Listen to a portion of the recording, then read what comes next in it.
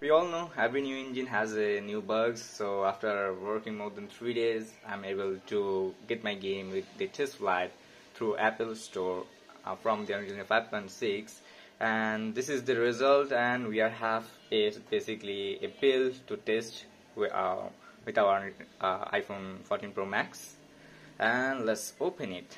And here we go, the new game. Actually, not a new game; it's a new template. But yeah, that's cool. Like, we are now able to test our game through our Apple TestFlight, which is pretty similar like the test bill with the Google Play Store. And yeah, it's a hard. I face lots of problem like black screen, crashing logs, etc. But yeah, at the end, I'm able to successfully export the games and run on iOS. I'm now feeling good. Okay, and see you next video.